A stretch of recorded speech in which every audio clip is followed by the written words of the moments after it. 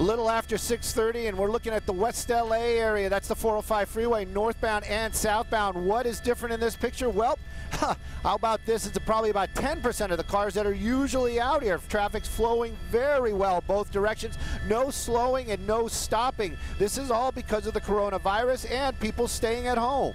405 and the 10 freeway, that's what we're looking at right there. Usually this is the time of night where we start seeing headlights and taillights. Tonight though, because of that coronavirus, take a look at this. Freeway looks like it's Sunday afternoon, wide open both directions. Lots of cars moving along at really good speeds. Some of them might be going a little faster than they should be.